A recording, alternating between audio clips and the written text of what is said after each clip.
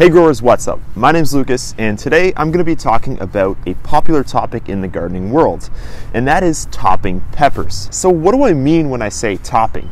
Well, it's actually very simple. It just means cutting off the top of the plant.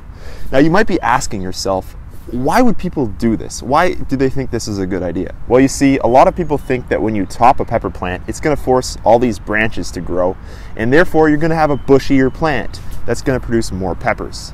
Is this true? Well, I don't think so. And that's what today's video is going to be all about. Why I don't top my pepper plants, and why I don't recommend you top yours either. On the surface, this seems to make sense. I mean, you're cutting off the top of the plant, and then at each leaf node, you're gonna have all these branches sprouting out and producing a big, bushy plant that's gonna hopefully support tons of peppers. So why in the world would I not wanna do this? Well, there are several reasons. The first being that it actually really doesn't do much. From my experience growing peppers, they tend to be very bushy plants, and they tend to produce lots of side shoots regardless of whether you prune them or not. Take a look at this plant I grew. You can see it's extremely bushy, it's got a ton of peppers, and guess what? I didn't top it. That's right, I didn't top it. I left it to its own devices, it spreaded tons of branches as I mentioned, and it produced a huge load of fruit. I had so many peppers, I didn't know what to do with them. I just basically threw them in the garbage because I can't eat these things. These things are crazy. Are you kidding? Do I look crazy to you? Reason 2 I don't top my pepper plants has to do with the branch size. Now, if you grow a pepper plant naturally, what happens generally is you get one thick main stem, and then it usually forks off into kind of a Y shape, and then from there, you get more forks, and you get kind of this canopy effect. Now those first couple forks are where most of the peppers will actually grow from.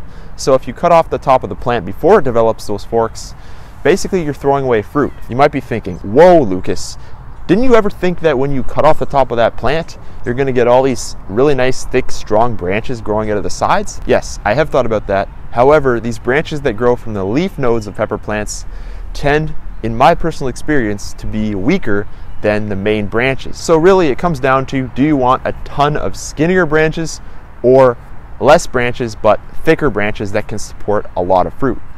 At the end of the day, I guess it's kind of 6 of one, half dozen of the other. In reality, I actually think that an unpruned pepper plant can support a bigger fruit load than a topped one. If you're wondering, that thing behind me is not a black snake. Or is it?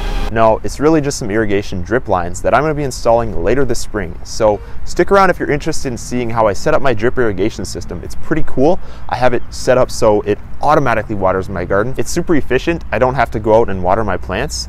And basically I can grow a garden on autopilot. The third reason I don't top my pepper plants is that I personally haven't found any real proof that says that you're going to get a higher yield from doing this. I think a lot of it comes down to the novelty of it.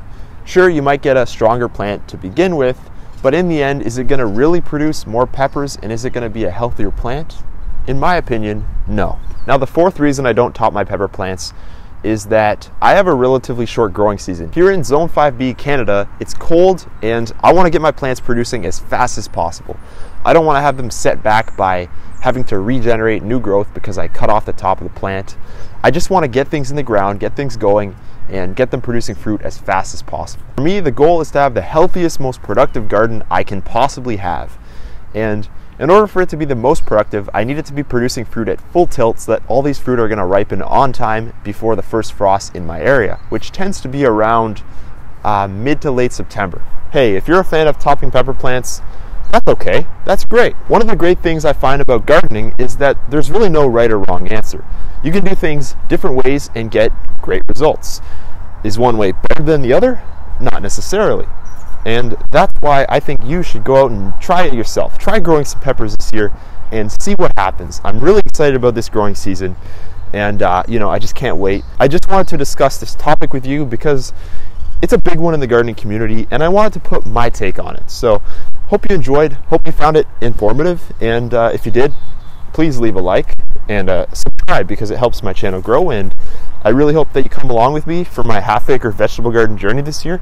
It's going to be fun, and it might fail, it might succeed, but that's why it's so fun, because I don't know what's going to happen, so I'm excited. All right, well, I'm rambling now, so I'm gonna get going, and I'll see you in the next video. Bye.